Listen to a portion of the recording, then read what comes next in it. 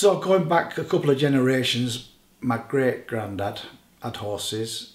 My grandfather was in the fruit trade and he had horses. My dad, from being 14, 15, has always been around horses, buying, selling, breeding, trading.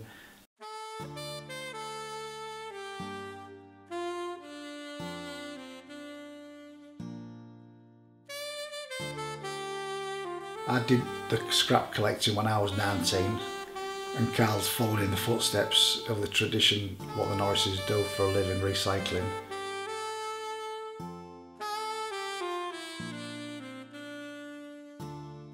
I wanted to document the journey, the people that I'll meet on the way. A lot of people have seen pictures of Appleby in the River Eden, and hundreds of times people have seen those pictures. I wanted to get something a bit different. I wanted to show my perspective on my journey, and I knew when I envisaged doing it this way, I'd learn something about myself.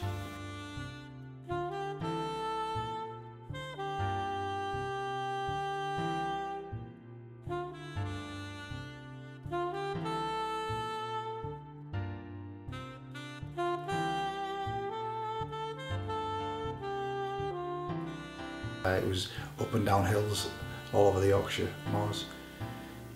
So there was a lot of sightseeing at a real leisurely pace and just taking in the vista of the nature, which, like I say, I'm a city boy. It's something that I don't experience. Appleby Fair, it's the longest running horse fair. It's been running since 1775. It started out in 1775 as like a farmer's market. People just go buy and sell horses and cattle, sheep, and it's turned into a spectacle which is the largest horse fair in Europe. I think the future of the fair will continue. I don't think it'll ever stop. There's a big celebration of life.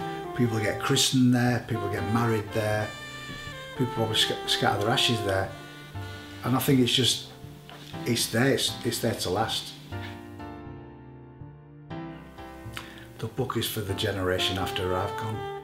I wanted in the book to show the lineage of the family, where I've come from, looking back over the years and reflecting, to think I've come from this family of resilient, hard-working people